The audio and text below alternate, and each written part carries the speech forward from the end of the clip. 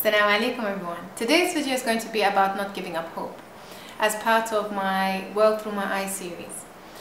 I don't know about you, but sometimes I feel like giving up, like running away to a far away place where nobody can find me, because I just feel there's too much to deal with and I've just lost hope.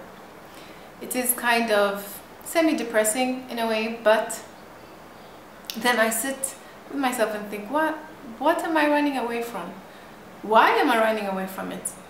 And what's the use? So imagine I do happen to run away somewhere and I come back. Have my problems disappeared miraculously? They've just go, they're just not there anymore? No, they'll still be waiting for me.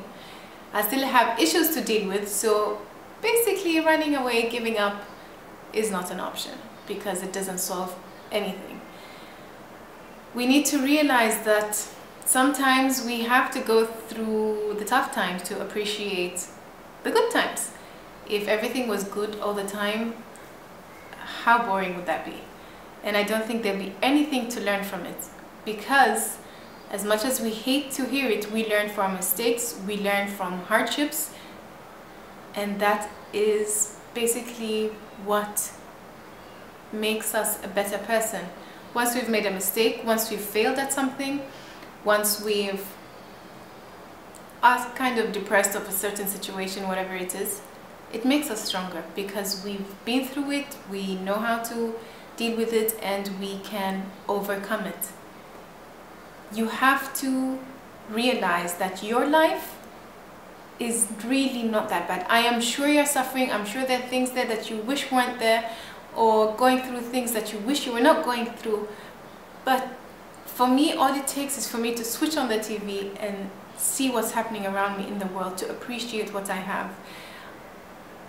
We all go through problems, I know, but we all have to appreciate the good things and to understand and believe that, as I mentioned in one of my other videos, that it is only a phase we are going through. Giving up is not an option. You have to. You must find something that pushes you. You must overcome this, and you will, inshallah. We are in the last days of Ramadan. This is like the perfect timing to pray to Allah subhanahu wa ta'ala. Qiyam al-layl. Get up, pray. Ask Allah to ease whatever sufferings you have, whatever obstacles, that Allah makes them easier, that you are able to overcome them. Use Ramadan. As Muslims, we can simply pick up the Quran and read, and we will instantly feel at ease. أَلَا بِذِكْرِ اللَّهِ تَطْمَئِنَّ الْقُلُوبِ.